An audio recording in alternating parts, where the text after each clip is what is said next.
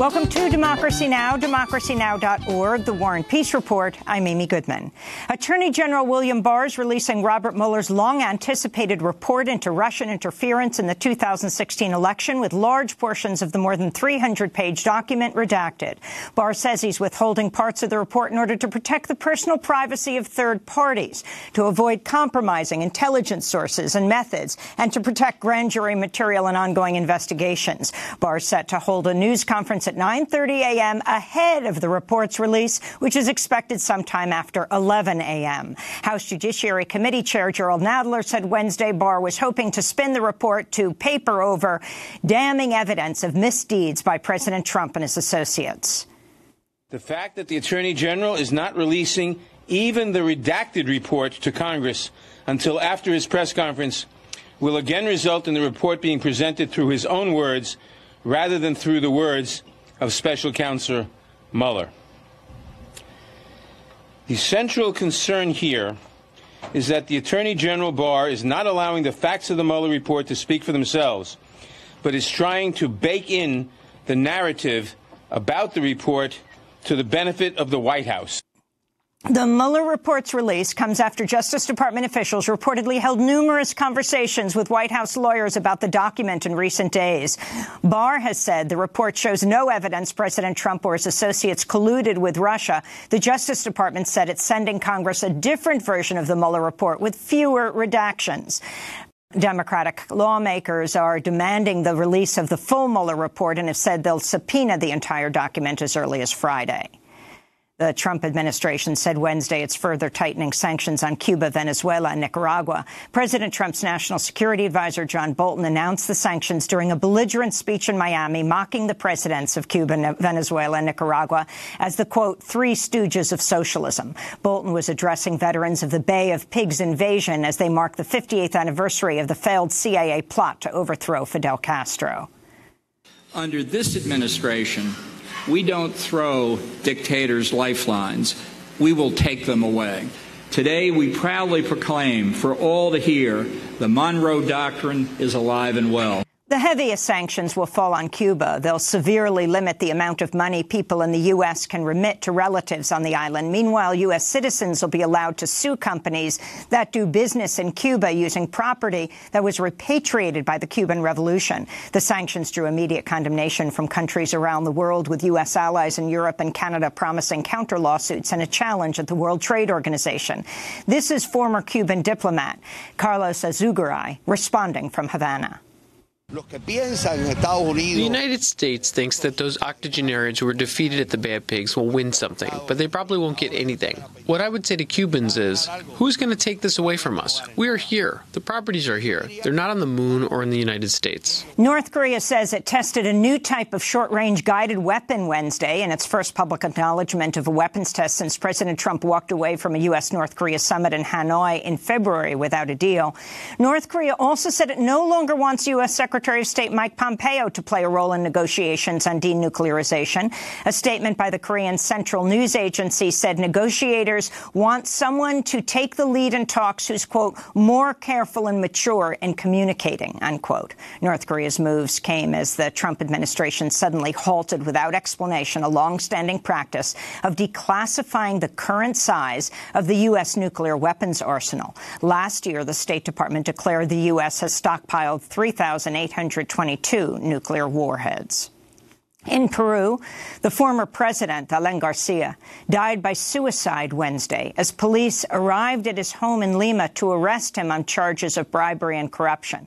Police say Garcia shot himself in the neck as he faced the prospect of prison for the first time. Garcia served 2 5-year terms as president beginning in 1985, again in 2006, returning to Peru from exile in 2001 only after the statute of limitations on corruption charges stemming from his first term in office expired. He was the 5th former head of state in Peru to face investigation for alleged corruption. Back in the United States, police in Colorado say they discovered the body of a Florida teenager Wednesday after she allegedly threatened to mark the 20th anniversary of the Columbine High School shootings with a massacre of her own. 18-year-old Sol Pais was found in the mountains west of Denver, dead of an apparent self-inflicted gunshot wound. Police said Pais was infatuated with the Columbine massacre and traveled to Denver Monday, buying a gun and ammunition before making threats that the FBI called credible but nonspecific. The threats prompted authorities to cancel Wednesday classes for more than 500,000 students across Colorado's Front Range. This is John McDonald, director of the Jefferson County Department of School Safety. Looking at school shooters and the history of what we've seen for the last 20 years, there's some real indicators that we look at. The fact that she was committed, purchased a plane ticket, not only purchased a plane ticket, but made that journey, that pilgrimage to Columbine. Once she got into our area, purchased a gun. Philadelphia District Attorney Larry Krasner said Wednesday his office will no longer oppose a bid by imprisoned former Black Panther Mumia Abu-Jamal to re-argue his case. The move paves the way for Abu-Jamal to get a new hearing to appeal his 1981 conviction for the murder of Philadelphia police officer Daniel Faulkner. Mumia Abu-Jamal is an award-winning journalist who spent nearly 3 decades on death row. He remains in a Pennsylvania prison serving a sentence of life without parole. The New York State Parole Board has granted parole to prisoner Judith Clark, who drove a getaway car during a 1981 robbery in Rockland County that left a security guard and 2 police officers dead. The robbery was aimed at expropriating money from a Brinks armored car for the Republic of New Africa. Clark was sentenced to 75 years for second-degree murder and robbery, although she did not fire any shots. Clark's parole comes 2 years after Governor Andrew Cuomo commuted her sentence of 75 years to life, citing her exceptional strides in self-development as a model prisoner who worked tirelessly to bring education, prenatal care, and AIDS counseling to fellow prisoners. She's scheduled for release from prison on May 15th. President Trump's daughter, Ivanka Trump, confirmed Wednesday her father offered her the role of World Bank president, but said she turned down the offer because she's happy in her role as senior White House advisor. Last week, President Trump told the Atlantic Monthly he offered his oldest daughter the role, quote, because she's very good with numbers. Bloomberg News is reporting former Texas Republican Governor Rick Perry is planning to leave his post as Secretary of the Department of Energy, where he worked to speed coal, oil, gas, and nuclear production while slashing federal funds for research and development into renewable energy.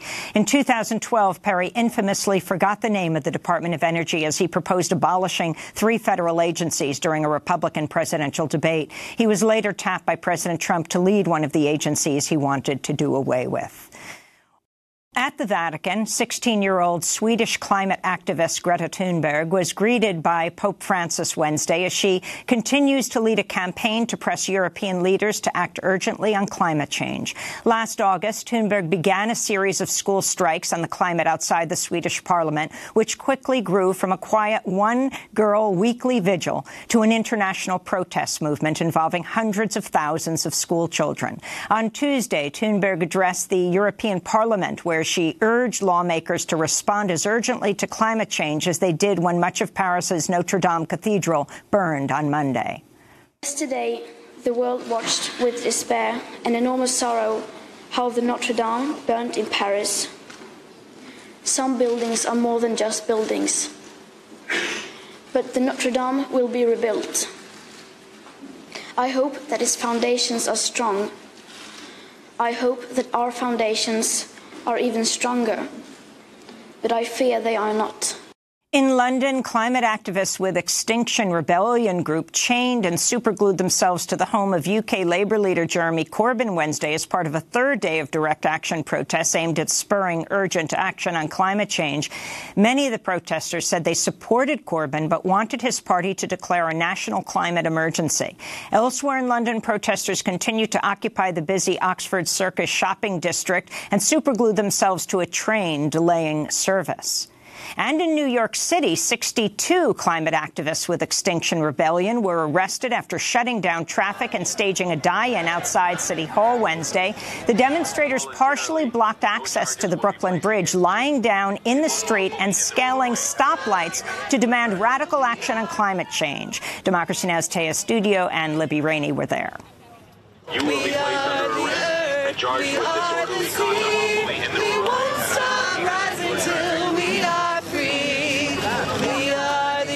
I'm Reverend Chelsea Macmillan, and this is Extinction Rebellion. We are joining rebels all over the world, standing up for climate change.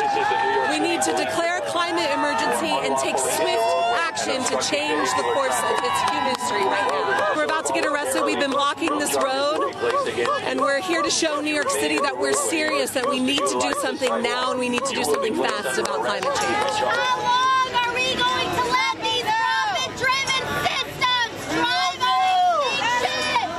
We have less than 12 years. There's an emergency with the climate, and most people don't know the gravity of the situation, really. Watch climate videos. This is the New York City Police Department. You are unlawfully in the roadway and obstructing vehicular traffic. You are ordered to leave the roadway and utilize the available sidewalk. My name is Eve Mosier, and I'm here with Extinction Rebellion. We're here to get our New York City and New York State government to recognize that climate change is the most urgent issue of our time and that they need to act accordingly. The science shows that we have to make drastic reductions, and we have to make those reductions now. And so we're out here asking them to act like Mayor de Blasio has said it is an emergency, and we want him to act like it's an emergency. Extinction Rebellion has 4 demands in the U.S. We have the demand that the government and the media tell the truth about the urgency of climate change. We are asking for them to act now to maintain the ecosystem, and get us to net zero by 2025, which is very aggressive. We're also asking for citizens' assemblies. We don't trust the government to do this on their own. We need oversight from citizens. And in the U.S., we're asking for a just transition, that we pay attention to the fact that we've caused harm to entire communities with our environmental economy, extractive economy, and we want something done about that. I'm Ben Shepard of Brooklyn, New York. We're here to demand that the mayor declare a climate emergency. I'm the father of 2 girls. I want them to have a future in New York City, but it looks like the city's going to be flooded underwater unless the mayor declares emergency. I'm prepared to get arrested so my kids will have a future. The only way change ever happens in this country is if people put their bodies on the line. The New York City Council will vote today on legislation to drastically slash the emissions of big buildings, mandating a 40% emissions reduction by 2030 that would rise to 80% by 2050. Buildings generate 2/3 of the New York City's emissions. The city is one of the first in the U.S. to heed the Green New Deal's call to upgrade all existing buildings to be more energy efficient. And those are some of the headlines. This is Democracy Now!, democracynow.org, The War and Peace Report. I'm Amy Goodman. And I'm Narmeen Sheikh. Welcome to our listeners and viewers around the country and around the world.